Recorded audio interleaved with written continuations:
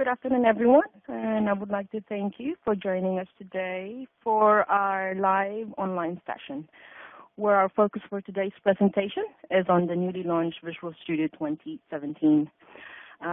We will be looking at new features, including VS for Mac, new features of DevOps, and a bit of the latest update of TFS 2017. I introduce quickly our speakers for this afternoon. Giles is a developer technology specialist from Microsoft. So he is a technical specialist and part of a Microsoft UK Visual Studio team. Giles joined Microsoft back in 2008 and started his development career with Microsoft Technologies in the days of client-server applications before becoming an early adopter for Java. His key interest is on the full ALM and DevOps tooling using VSTS and also TFS. And he's a regular speaker at both Microsoft and partner events. The next speaker is resident test house consultant, Mohammed Radwan. He is our Visual Studio MVP and DevOps practice lead. His focus is on providing solutions for various roles involved in software development and delivery of Microsoft Visual Studio ALM, DevOps tools, and technologies. He excels in software practices and automation with 15 years plus of professional experience, spanning different stages and phases of software development life cycle. Like Giles, he too is a regular speaker at technology events and user groups. I'll quickly go through the agenda. So it's a quick agenda today. Oh, hold on. Let's go for the housekeeping for a minute. So for today, it's only a listen-only mode. So as on your screen, if you need to ask questions, please do click on the question button under the presentation window. Agenda today, Giles will start it off with us with the Visual Studio update. And after that, Charles will do a bit of Visual Studio Mac, and he will do a brief demo for it. And after that, Visual Studio Code will be done by my colleague Mohammed. Some new features of DevOps and also a bit of cloud development. We'll go through the latest updates of TFS 2017 Update 1. And at the end, there will be a Q&A session. So without further delay, I now pass you over to my colleague, Giles. Thank you, Mel. So hi, everyone. And first of all, thanks to Test House for putting this together. So I'm very happy to join this webinar. I've got a few slides, but mainly I want to demo. But again, just to sort of reiterate from Mel's introduction, so I work in the Visual Studio team in the UK, and I cover the Visual Studio family of tools. And I thought a reasonable place perhaps to start is just to make sure everyone's aware of our overall strategy, which is to support essentially any developer writing any app on any platform. So it's a very broad goal. Doesn't necessarily mean we've got there, but that is the intent of what we're trying to do with the Visual Studio family of tools. And so I thought what would be useful is a quick recap. If we look at sort of the family of tools as is, if you like, or certainly before Visual Studio 2017. And so what we're looking at is Visual Studio, the IDE, which we'll come on to shortly. Visual Studio Code, which I think Mo is going to take a look at later on, so I'm not going to try and steal his thunder there, but as our cross-platform code editor, which is, I think, being used by well over 1 million active users now. And then on the back end, either Visual Studio Team Services or Team Foundation Server providing the sort of agile ALM and DevOps capabilities. And all of this, not only, but certainly with a lot of support for Microsoft Azure, the cloud platform. So that's kind of the pre-2017 position. So what I wanted to talk about is what are the changes here, both in the lineup and the details. And so the first one that I wanted to talk about briefly is Visual Studio for Mac, and introduce this. This is still in preview. I think it's on preview 4.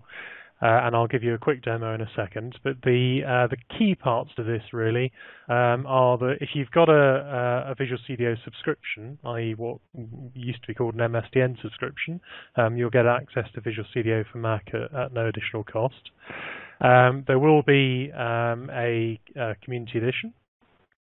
And at the moment, you can go and just download this for free anyway. It's in preview, so you can just go and get hold of it. And so what I want to do is let's have a look at our first little demo, and I want to show you this to you. So I'm going to start sharing my desktop. So I'm just going to start that, and hopefully that will come through shortly. While it's just loading up, one of the things I just wanted to really make clear as well is that the Visual Studio for Mac is not a port of the Visual Studio IDE that you're used to on Windows. So it's not Visual Studio for Windows ported to the Mac. This is an evolution of the Xamarin Studio tooling that came with our Xamarin acquisition. And so it's not directly equivalent to something like Visual Studio Professional. It is slightly different. What I want to do is just give you a quick intro. You can see I've fired up Visual Studio for Mac here. It's in preview. Let's just full screen it so we can see it a little bit clearer. And what I'm going to do is just dive in and go into the new project screen, and we'll see what we can see there. So you'll see that there are a number of project types that support creating mobile applications, as you'd expect, with this coming from Xamarin originally, the Xamarin Studio. So we can support sort of iOS native development using C#, Android development, and there are also multi-platform apps. Templates. So you can come in here and say, well, actually, I'd like to create a Xamarin Forms app that is therefore native apps on iOS, Android, Windows using C#, and there's a template to help you start doing that. In fact, F# is also supported, so you can see you can choose between C# and F#.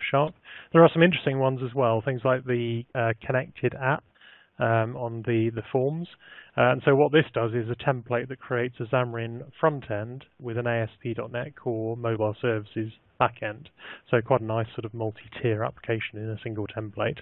But what I wanted to show you very quickly was not only, and this is one of the differences now with Visual Studio for Mac as opposed to the older Xamarin Studio, is that this has got support for .NET Core, but also other templates. So for example, I can come in and create an ASP.NET MVC project. So if I come in and I create, choose my options. Do I want to create a web API or an MVC app? Do I want to include unit tests? I'll talk about those in a minute. And let's say that this is my test house demo. I'll keep the project name solution name the same, choose where to locate it, and do I want to stick this into version control? Visual Studio for Mac has Git integration out of the box. So let's go and create that project. So although you'll see, obviously, it's not the same UI, it's very similar. And what we're now going through is really a very similar experience to Visual Studio on Windows. So it's scaffolded up the project. Now I need to go and accept the packages going to be brought in with NuGet, so I can accept in this case the various Microsoft ASP packages, and you can see that we've also got here we've got unnecessary usings being picked up, so same sort of experience. If I'm working inside the C# editor, then if I come in and we start to type, I'm getting IntelliSense. So I've got I can go to system environment, dot whatever, and maybe I want to look at the OS or something. So it's a very similar experience here. You can see you've got the red squigglies, you've got IntelliSense. We're working essentially in the same way. And you've got different views. They're called something slightly different here, which are pads. So you can go and open up different pads inside here. But we can see I can run unit tests. So these are the same unit test frameworks, and in fact we've just open sourced MS Test so that it's both more uniform but also it's cross-platform, and so this is available within the environment as well. There are toolboxes, you can drag and drop components and things on there, and should I want to run this, let's go and stick a breakpoint in, and I'm just going to run. Sorry, I just opened it up on a different machine. Let me just move this over.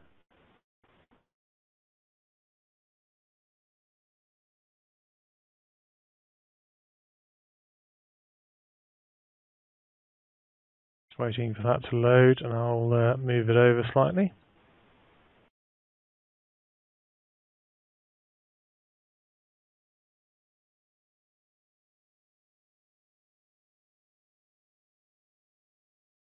Right, just waiting for that to load anyway. But sorry, my browser's doing something weird on the Mac there. But that will fire up. You can step into this debug. You can see you've got breakpoints. You can watch your locals. This is a very similar experience essentially to working in Visual Studio. So you can work with this really in a very familiar way, and you've got a good C# editor with your standard unit tests, breakpoints, debugging, all of that kind of capability sitting inside there. So definitely have a look at that, be aware of it, and it's something that you can get access to and look at the preview. As I say, in here, I think I'm on preview 4 at the moment. There may be another update. Let's just go in here actually. So I can see I'm on preview 4, but I think there is another one available now. So you can keep up to date with that, have a play around with it if you're interested, and just generally be aware that that's part of what we're offering now. So I'm going to come out of that one. We'll go back to the slides briefly. So let's go back in here. And let's look at what else has been changing in the Visual Studio family. So one other thing I'm going to mention very quickly is Visual Studio Mobile Center. This is not an IDE, but it's something you access through the browser. And this is really, our tagline here is this mission control for mobile apps. And this is bringing together a number of capabilities like Hockey App, Xamarin Test Cloud, the push notifications out onto mobile devices and more into a single location, so that you can really manage the life cycle of your mobile apps. And you just go to your browser, you'll go to Visual Studio Mobile Center, create an app and manage it from there. So it's bringing together a number of acquisitions and tools that can help from that. So what I'm going to do is let's move on from that and go and have a look at the lineup. So if we're looking at what was the lineup, what we've now got, if we pull those in to complete the set, is we've got Visual Studio IDE, Visual Studio for Mac, Visual Studio Code, Visual Studio Mobile Center, and Team Services or Team Foundation Server. So that's really the new lineup today. So what I'm going to look at next is what's new in the IDE itself. So I've got a couple of slides, and then we'll do a bit of a demo and show you some of those features. So obviously I've had to cherry pick here from the point of view of time, but a few things, broad area that is definitely key is we wanted to put in a whole SKU of new productivity tools. And so there's a whole range of those. I'll give you a sense of some of them. We wanted to improve your navigation within the tooling, improve the ability to refactor. There's a lot of new capabilities there, and we've also tried to improve things like debugging. So there's something new called Run to Click that I'll quickly show you in a minute. Aside from productivity tools, another area that we wanted to put a lot of capabilities in is around code quality. And so I'll show you some of these as well. We've introduced new features like live unit testing and live architectural rules. So what I want to do is go and show you those. So I'm going to start sharing my desktop again. This time we'll be on Windows. And what I'll do is hopefully that's started to stream across. So assuming you can see that, I hope is that I'll start to take you through a few of these things. So this is Visual Studio 2017. It doesn't look very different actually, so there's no radical changes in the UI. And what I've got here is I've just preloaded a solution, nothing particularly special about it. It's an ASP.NET solution. So it's Parts Unlimited website. You can get hold of this code actually, it's just up on GitHub. And so I thought I'd use this to explain a few of the new features. So first thing is I mentioned things like improved navigation. If you do Control T, that will go into the menus. There's a new Go to All option. And so what I like about this is if I come in here and say, well, actually, I'm looking for something that starts with string, what you'll notice there is that I've got, obviously, it's starting to match the text that I've entered, and then I'll see a list of potential options. As I move between those, what it's doing is opening the relevant artifact in the temporary document well. So I can see you can see hopefully that it's changing what I'm looking at, but it's not opening these up as files.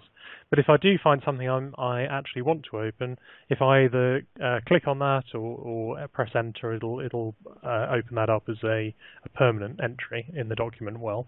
So it's a nice way of being able to just start to move around, but without necessarily littering your space with new documents. You'll notice also you can filter down. So you could filter just by types or members, or by files, that kind of thing. So there's a lot of control within this. So Control T in this new Go tool is quite a good thing.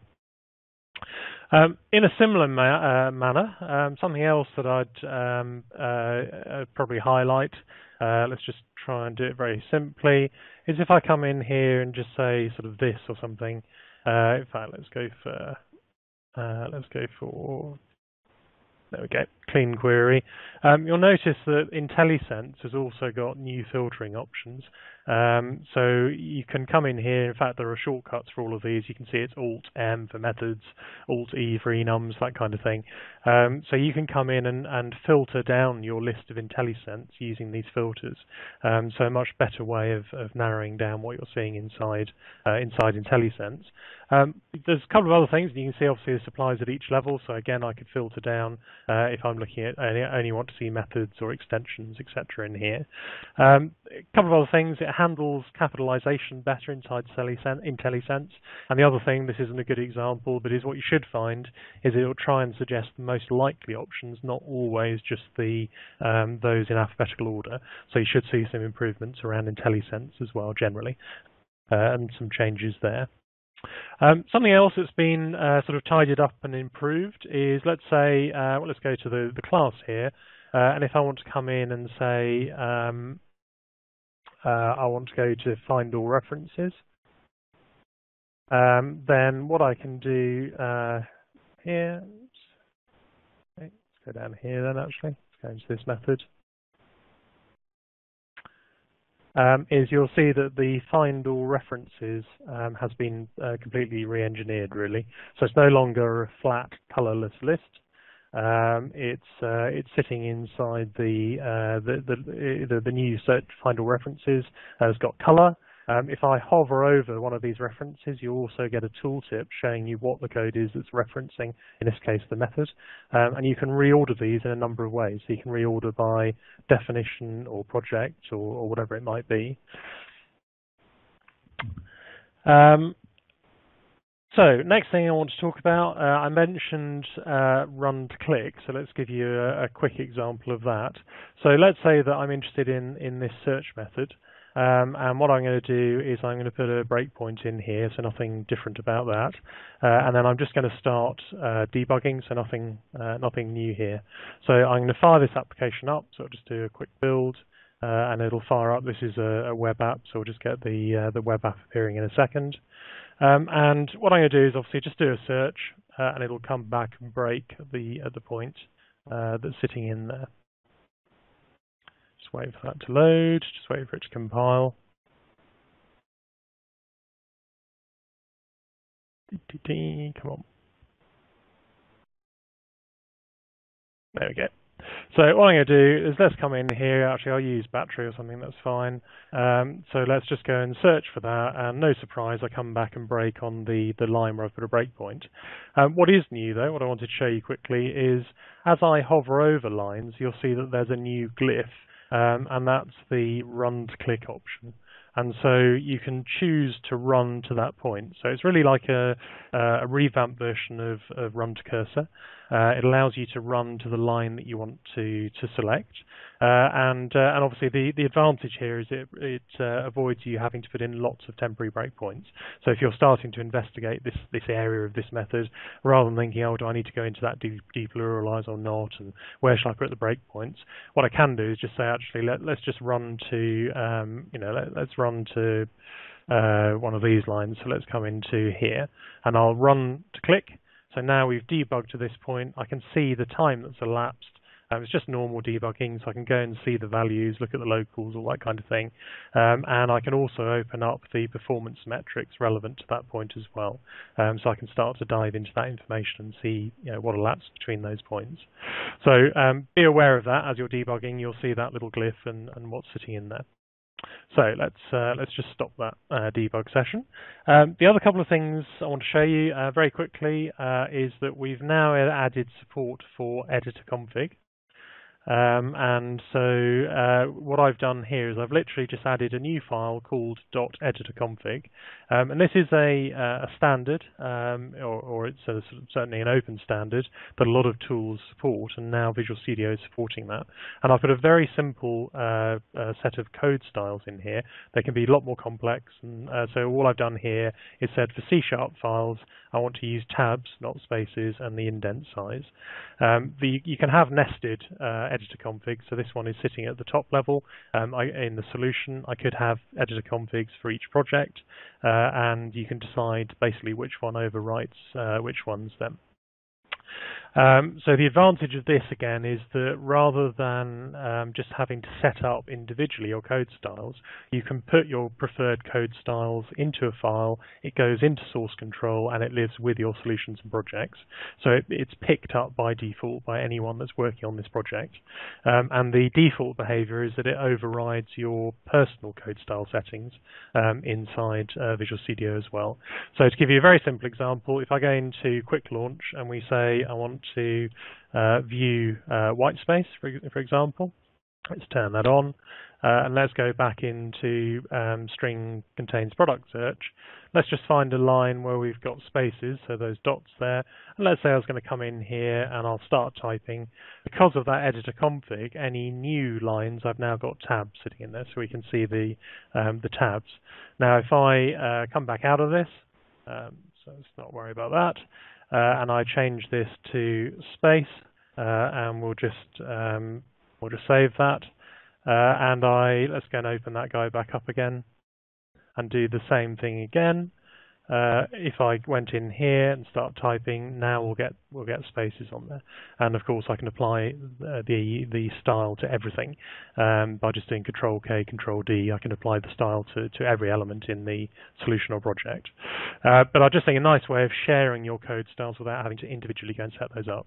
So I'll just I'll turn off the white space because I find it mildly irritating, but we'll get rid of that again. But just wanted to emphasize what that does. So be aware of the editor config as well. There's loads of refactoring changes, so we're really building on the Roslyn stuff that's in there. You'll see, I won't go through these because I want to move on to a couple of other things, but you'll see there's much better support for breaking classes out of multiple classes out of one file, renaming files, changing methods to use interpolation, all sorts of stuff that's in there. There are language changes, so C# now supports tuples, for example. So there's a whole load of changes there. But what I want to do is just finish off with a couple of quick demos and of some other capabilities. So the first thing is, if we go and look at this project, then I've got a number of unit tests. I've got some Selenium tests here, but not too worried about those. And so you can see I've got some unit tests here. But what I want to do, and let's say we were working on this this search method, for example, is maybe I'm interested in as I work on this, how many of my unit tests are working, and the code coverage and which lines are those unit tests reaching. So what's new here is I'm going to go into the test menu, and I'm going to start live unit testing. And that starts it up in the background. It's all asynchronous, so you can carry on working. I could be moving around between files and doing stuff. But what we'll see in a second is that in the inner gutter is we'll see some glyphs starting to appear. So if I look at my search method here, what we can see is that I've got some lines that have got a dash, and so those aren't covered by any tests. And I've got some lines that here are red. In fact, I've got no green, I don't think. So what that's telling me is if I go to let's go to the method, in fact, is that there are 3 tests that are covering this method. If I click on that, I can see that I've got a green test, I've got a passing test, and I've got 2 that are failing. If I look at those that are failing, then I can see the stack trace, and I can see the actual results coming through on those. And so this is telling me, obviously, the pass or failure and which lines are affected by which unit tests. And the same is true as I go to each line of the code. Now, if I was to make a change, so if I was to look at this, and in fact, I can use this to navigate to my test as well. So let's say I select that, it'll take me into the unit test. If I have a look at this, we can see we've got mixed case here. And so if I go back to the code, it may well be, if we look at this, that yes, we're stripping off any plurals, and then what are we doing? We're looking to see whether or not it's, we're passing that query into a link, the string into a link query. But maybe we're not handling capitalization properly here. So what I'm going to do is let's try putting in to lower, and I'll just type that, and you'll see that I'm not doing anything else, but as I type it, you'll see little clock icons are appearing, and now those unit tests have been rerun, and I can see whether or not I fix them. So in this case, if I go back to the same one that we looked at, we've still got 3 unit tests covering this method, but now all 3 are passing. And so as I work on this, then they continuously get run. So just I think a really nice way of working. It'll also support test-driven development. So if you start with your tests, then you'll see that the tests are initially failing anyway, and as you write the code, you'll see that the tests themselves turn green. So it'll work with either approach. And should you wish to, you can come back in and say, actually, I'd like to pause it, stop it, restart it. And there are options around always turn this on whenever you open a solution and so on. So the last thing I want to show you is, let's just turn that off so we don't get distracted by it, is I want to very briefly show you the architectural dependency. And this is something that's been around for a while but has been revamped in 2017. And so what I'm going to do here is I'm going to say, well, I'm going to come in here and create a new dependency validation diagram very quickly. I'll keep the default names. And what this allows me to do is to model the layers or tiers or the architecture within my application. And so I end up, what I start with is a blank diagram. You can see that you can either start to draw your tiers using a toolbox, or you can drag and drop them in from various views within Visual Studio. I'm just going to use the class view, and I'm going to keep this simple, and we're going to say I'm interested in the product search we've just been looking at, the view models, and the controllers, for example. And what I'm then going to do is set this up and say I'm going to have a dependency so that the controllers talk to or have a dependency on the view models, but this is a unidirectional dependency, so the view models don't talk to the controllers. And similarly, I've got a dependency from the controller to product search, which we were just looking at. So you can rearrange these as you see fit. But this is all what this is giving us is the rules for my architecture, that the controllers talk to the view models, the controllers talk to product search, and we're not allowing communication in other directions. So I'm going to save that, and the impact of this is if we go back into the code we're looking at, there's actually a to-do sitting up here. Somebody has said, should we change this to actually return a list of product view models? So let's say I didn't really think about it, I didn't understand the architecture, and I come in here and say, change that to product view models. I get a red squiggly line, an error, because I need to just add in the using, so we'll go and do that, that's fine. But actually it doesn't go away. And so if I go back in there, I'm now getting an error because this method should not directly or indirectly reference product view model because of those layers and the dependencies in them. So what we're doing here is giving you live architectural enforcement of rules. So somebody can set those rules in the diagrams, and then anybody else will pick these up. They'll be shown live as you use them. If I look in the error list, then this is the dependency validation errors. So this is DV1, and that's giving me that information. And the way we're doing this live, if you're interested, is again using Roslyn. So when you add those diagrams in, what we're doing is adding in, if I go into the analyzers, we've added in the Microsoft Dependency Validation Analyzers. And that's using Roslyn to bring this back live. So again, I think a very powerful way of saying, you know, let's define our architecture, and you can make this much prettier and more complex. And then as people are literally typing, we can say, no, you shouldn't be doing that. That's breaking our rules. So I think I've probably gone over time actually, so I'll stop there. So what I'll do is I'll stop sharing my screen. So let's just stop that.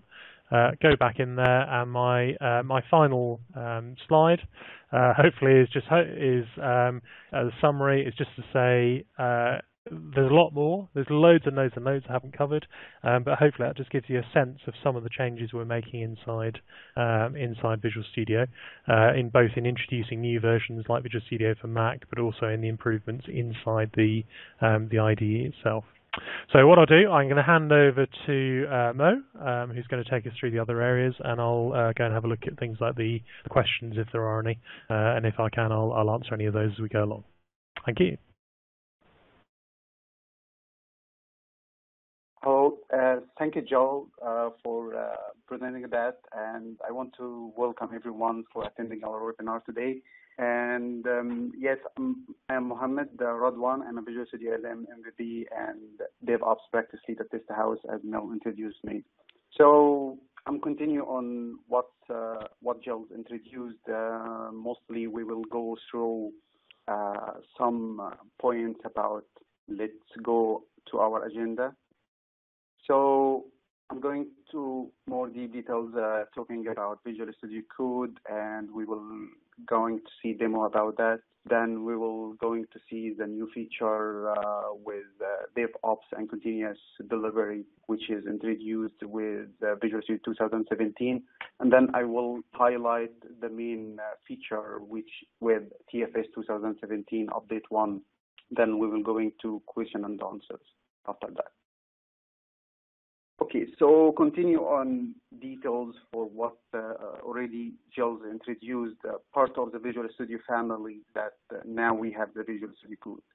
So Visual Studio Code is just a lightweight editor, which is downloaded, as Jules mentioned, with more than 1 million developers active now. So it's lightweight code editor or IDE, which is cross-platform, so you can install the Visual Studio Code on Mac or Linux or Windows, and it supports different features like IntelliSense, debug, Git.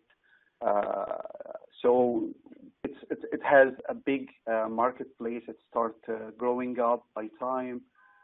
So if, for example, getting a look at the marketplace, we can have different extensions for the C#, for Python, for icons, different extension, we can see that. And again, the marketplace, you can develop your own extension. You can deploy that to the marketplace to support languages or IntelliSense or different theme or colors for the IDE. So let's go for a demo about Visual Studio Code. And in this demo, I'm going to show you how very easily and quickly you can install Visual Studio Code and how we can go through different, parts of the IDE, installing different extensions, and how to create a project and run that with very easy steps.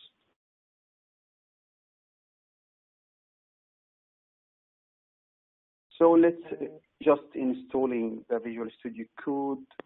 As we can see, just very straightforward and very lightweight.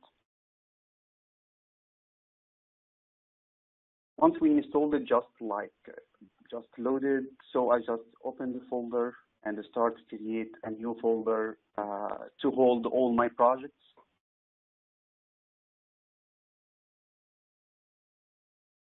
This will be my main folders for all my projects. Then selecting that folder, which will load the Visual Studio Code again with this folder. Then going to the extensions or marketplace, installing the C# extension. Then reload that, which will reopen or reload the Visual Studio Code with the C# extension loaded. I can go here, going for extension online, so I can install another extension.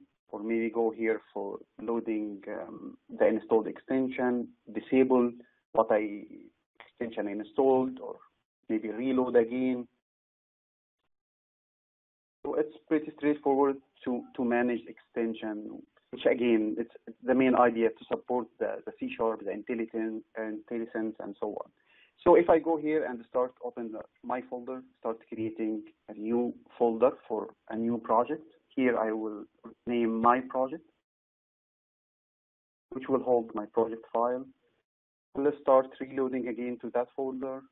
and then open the terminal window, then start typing .NET and new. It could be the type of the project, MVC or console. In this example, I will show you how to create a console application. So I will type console.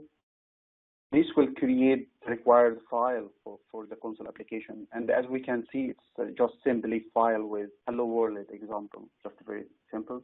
And it loaded what's needed to all the references and all the file needed to work with the debug mode and so on. So very easy, we can see that. Let's go for the terminal again.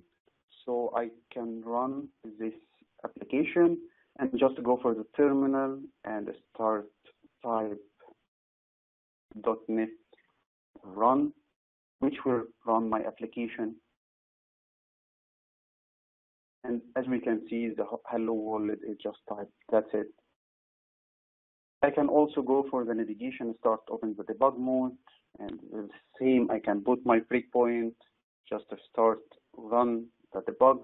This will load the app or the application in the debug mode, which highlighted the breakpoint. Then I can go from the navigation to step over or step into, the same experience with the Visual Studio about going to the debug. So it's straightforward, debugging mode. So a lot of extension with the Visual Studio Code. It could be a GitHub extension, VSTS extension. Again, a lot of extensions supported for the marketplace, and we give that for the community, and we hope that it will be grow up with time. And again, it's cross-platform. You can install that on Mac, on Linux, or Windows, whatever. And this, of course, it's free of charge, so no cost for that. Okay, so one of the main feature Microsoft team trying to is enhancing and give more feature for the continuous delivery and DevOps ecosystem. So one of these feature was the continuous delivery tool for Visual Studio 2017, which is developed by Microsoft Dev Labs. So it's part of Microsoft, but it is for not supported. So it's just like it's deployed to the marketplace, and you can just download that and use that. But it's out of support because it's just for extension for the Visual Studio. So the main idea of the continuous delivery tool is just to give you more options for continuous integration and continuous delivery. I'm going to show you a demo about how we can use that and configure that, how automatically we'll create a build, release, and run that in the background, and also deploy that to the Azure or the cloud for development. First, I would like to take you to show you one of the good feature I like it is to install Visual Studio side-by-side edition. So as we can see, I install Visual Studio Enterprise, and I can install another Visual Studio. So for example, when I have this nickname, because this feature I really like it. So I can, for example, type Pro, then I can have different edition on my computer for Visual Studio, and then I can open different Visual Studio Pro edition on my computer. Okay, let's go for the Visual Studio continuous delivery tool. So open the Visual Studio Enterprise, and then going for tools, extensions, going online, and I will just searching for the extension. So here I will type continuous, and then this will load all the extension. And here in my extension, continuous delivery tools, download. I need to close the Visual Studio to load the extension and continue the installation. Now it's completed. Just relaunch the Visual Studio again. So let's first create a new team project on Visual Studio Team Service. So I will just connect to my Visual Studio. Usually I prefer to go through the demo walkthrough so we can get more experience. So I need to log into my account with VSTS.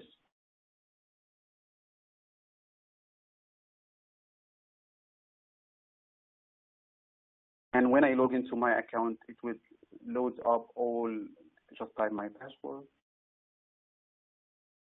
Just loads all my Visual Studio accounts.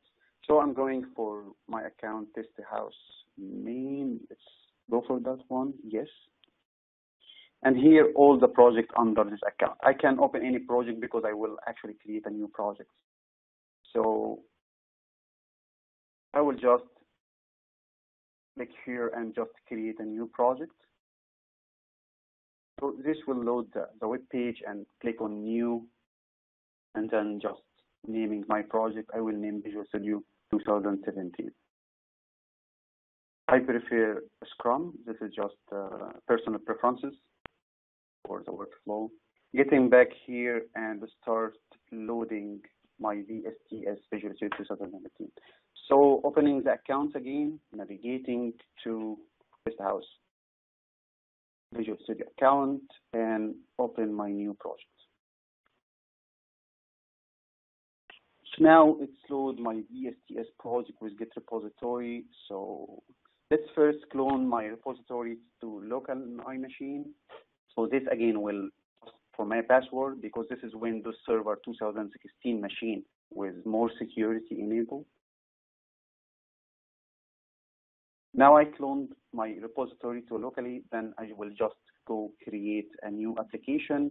So just to get back again for the Team Explorer, and from here I will create new application.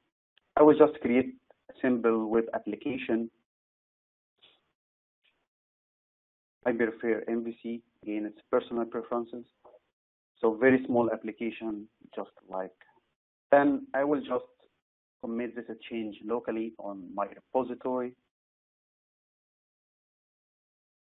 Now it's committed, and then just push this change to the VSTS. So just push the change.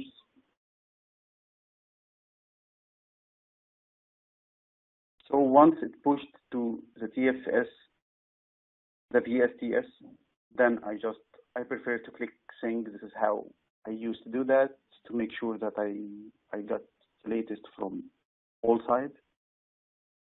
Then let's open the code on the VSTS page. Yes, so the code now is on the cloud. And then getting back to my extension and start configuring that. So as we can see that this will automatically load my repository and start also load the app service and my Azure account because I log in that. So let's open my Azure account and see all, this is the resource groups I have right now. I have 4 resource groups. And then let's click OK. And this, we will create, the first step is create a resource group, which is called Visual Studio 2017 demo, as we can see. So if we get back to Azure, my Azure account, reload that, reload that. We will find that I have a new resource group created. So getting back to the Visual Studio, yes, I have here a little error because it's the unique name, so I need to pick a better name to make sure it's unique because this is a subdomain under Azure. So let's edit that and put a unique name. So I will go for the app service and click edit. This will edit the configuration here on Azure. So here I will put the name 2017. I don't want to create a new resource group. I want to deploy to the same resource group. So I will select the resource group we created earlier and then just click OK. So again, of course, this will not create a resource group, but this will create the web app or app service on Azure on the cloud. So as we can see, it's created. So if we click on this resource group, navigate, we see that the web app created successfully and no problem. So if we go to my VSTS project and click on build, it's not yet.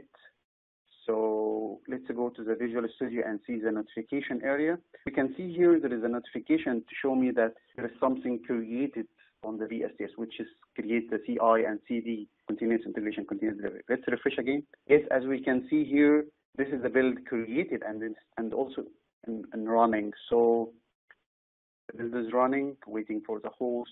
If we go for release, the release also definition created. The build is still in progress. So again, the build definition created and the trigger the build as well, and the release created and waited for the build. So now we navigate to the release. As we can see, the release with more information, the release in progress. So let's go for the web app to see the URL, to see.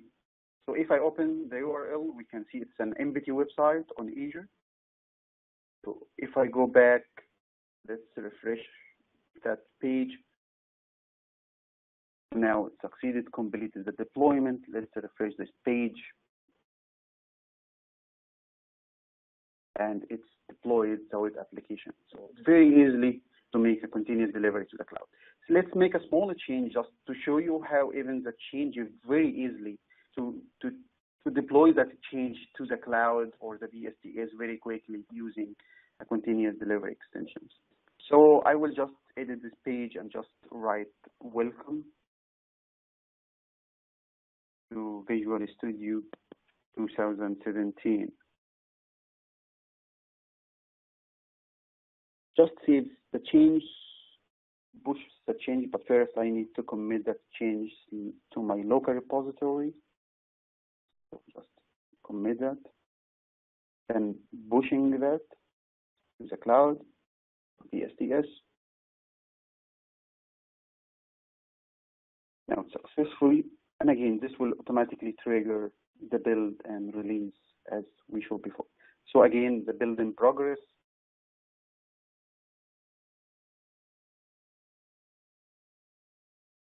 Waiting for the host agent, building the application. Once the application is built and the bits is ready, then the release definition bits is built and start deploying to the cloud on Azure Web Services, web application.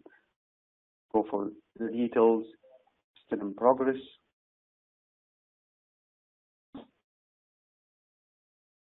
Just go for to refresh. Yes, it's completed. And if we refresh the URL of, so it's very easy, as we can see that. Also, let's go to show you that there is also notification, so I can turn on the notification for the build I want to work with. And with this notification, I can navigate to the build result, so I can see this build and see what is the status of this build and more information about that. Also, one of the good parts that this extension supporting the error, so I can understand that. So let me make an error for the code and see how we can support that during the notification.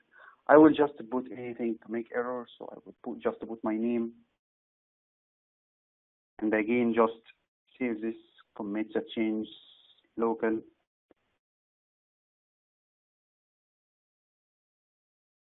Push that to VSTS. And again, this will trigger the continuous integration build and then continuous deployment release definition. Just wait for the error.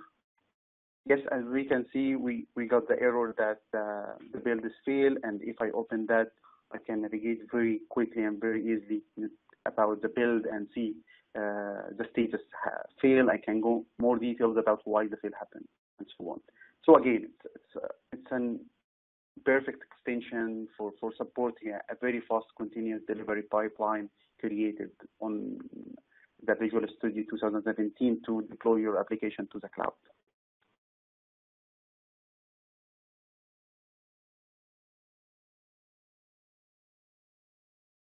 Okay, so part of our talking today is to introduce TFS 2017 Update 1. So actually, I saw that also it's a good idea because a lot of people and our customers, sometimes they are confused about if TFS 2017 when release. So TFS 2017 released in November 2016, and the Update 1 just released with Visual Studio 2017 in 7th of March in this month, in this year.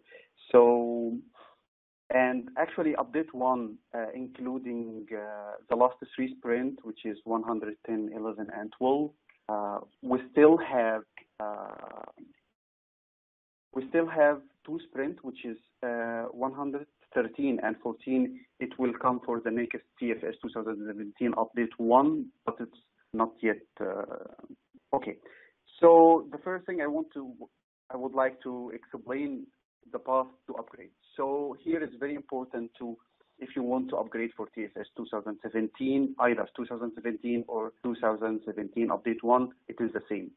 And we need to understand that, again, 2017 update 1, it is including both of them. So if you need to install 2017 update 1, you don't need to install 2017 and then installing update 1. You just install TFS 2017 update 1. So here it's based where you are coming from. So as we can see, if you are coming from TFS 2012, 13, 15, you go directly for TFS 2017 or 2017 update 1. But if you're coming from TFS 2010, you need first to go to TFS 2013, then TFS 2017. And the same for 2008, you need to go for 12 first, and then going directly for TFS 2017. And for 2005, you need 10 first, and then 13, then 17. So this is the upgrade path for 2017 or 2017 update 1. So the main highlight I would like to explain here for first the new TFS. Again, as Jill explained, a lot of bunch of new feature and improvement. We can't have that all in there. So here I just highlighted the main, I will not say the main feature, but I will say the main areas where there is improvement for the Visual Studio, for the TFS 2017 first. So we have in 2017, we have the code search. Now you can search inside your code with different criteria and with a quick way. And it's part of the installation of the TFS 2017. We have also the package management. As part of the TFS 2017, you can host your package management instead of having another NuGet package. And the good part is that you can use that for using the same administration interfaces, the same admin account, so you don't need to have an overhead over managing this administration. A lot of improvement for Agile and dashboard. There is, again, a lot of improvement for Git with pull request feature, different enhancement for the pull request and so on. For the build, also for release, test improvement as well. So marketplace administration. Again, a lot of bunch of new feature introduced in TFS 2017. So if we go for 2017 update 1, again, it's part of that enhancing the new feature which is introduced in TFS 2017 and also come with a new feature and with bug fixes for that. So again, we have, like, for example, we have a more personal experience. We have, again, for me, because we thought that it's really, we don't have time to introduce, again, even with each area, we have a bunch of features under each area. So this is why, if you really like to watch another webinar, we can just send for mail that you would like to hear that, and we can prepare another webinar that goes through part of that, or, you know, because again, it's to cover all this feature, we really need, you know, a long time to cover that. So I'm just trying to highlight the main updates here.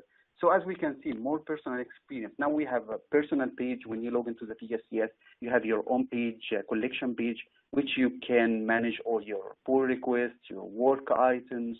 So it gives you a personal way to manage all your work. Version control improvement.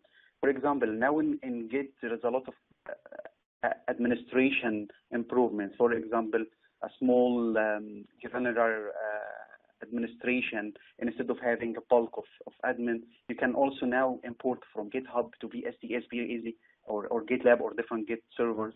So a lot of improvement also in the version control for the build as well, for the payment for the required for package management. Now you can support payment for package management. So again, and package improvement. So cross-platform test improvement. There is a test impact analysis now to support more comparing for your code.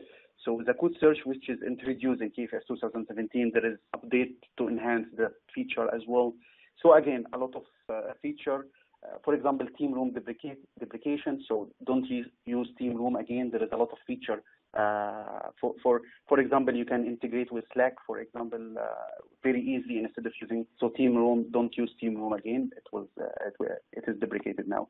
So again, a lot of feature for TFS 2017 and 2017 update 1. we will be happy to receive your request if you really want to webinar that we go through part of that, or we would be happy to do that. So I'm going to give Mel now to the question and answer. So.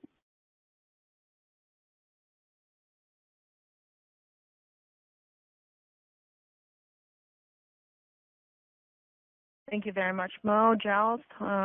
Loads of demos there. Really interesting stuff from the launch of Visual Studio 27.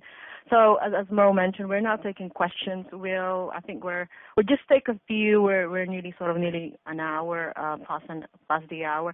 So we'll take a few questions. If you can type in some of your questions there, and if you really want to ask a deep dive sort of questions to Giles and Mo, please do so at your attendee chat on your screen. Perfect. So we have quite a few questions coming up. Let's start on the question session. So the first question is: do I need Visual Studio Enterprise to pick up architectural dependency validation errors? Giles, I think that is you, sir. Yeah, thanks, Phil. Yes, so it's a good question. So the answer to that is that you need Enterprise to create the architecture diagram that I showed you. So to be able to create those dependencies, you do. But to pick up the errors, you can be in any version of Visual Studio, so community upwards. So you could have somebody creating the rules with Enterprise and everyone else picking those up. So it's that's the position on that one. Yeah. Perfect. Thank you so much, Giles. I've got another question. So the next question is: does continuous delivery tool support TFS 2017? And also, does continuous delivery tool support TFS v6? I think that is you, Mo. Yes, also this is also part of the good question, because this is an early version of this extension.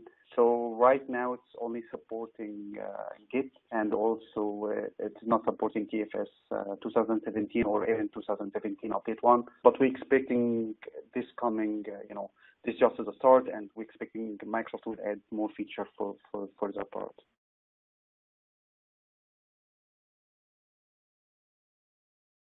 Thank you, Mo. I've got next question here. Does live unit testing support test-driven development, or TDD? I think, Giles, that's you. Yeah, actually, I did very briefly mention that, but yes, it's I'm very conscious. One of the things when you look at the live unit testing is the natural focus is on, well, I've got code, is it covered by unit tests? But it can support a TDD approach as well, so test-driven development. So you can create your unit tests in the same way that you always would in Visual Studio. So start writing the unit test. You can just do control dot, the quick actions, to create the classes and methods. What will happen is live unit testing will work with those perfectly well, and your unit tests will first of all be failing. You can write as many unit tests as you want, and then almost gamify it. So you can then go into your just the scaffolded out code and start implementing it. And as you start implementing it, you'll see the unit tests starting to turn green. So absolutely, it will support a TDD approach as well. Thank you, Giles. I've got next question. We'll just take a couple more and then we'll wrap up the presentation for today. Next question is: does TFS 2017 support SQL Server 2012? Okay, so no, actually TFS 2017, starting from TFS 2017, you need to have at least SQL Server 2014. And this is very important. With 2016, you need at least Service Pack 1. So you can't even work with TFS 2017 with SQL Server 2016 without Service Pack 1. Thanks, Mo.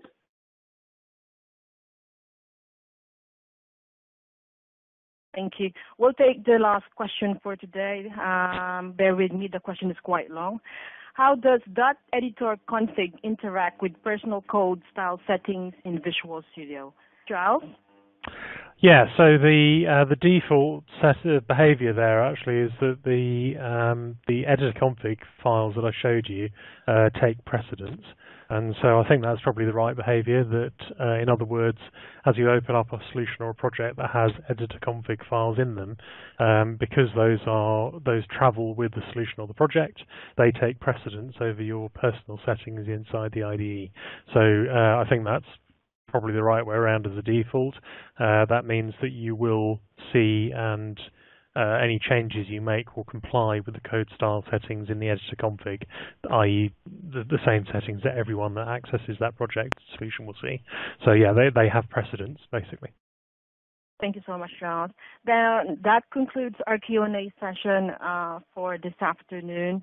Again, the recording will be available with you guys. Will be sent to you automatically by hopefully latest Monday.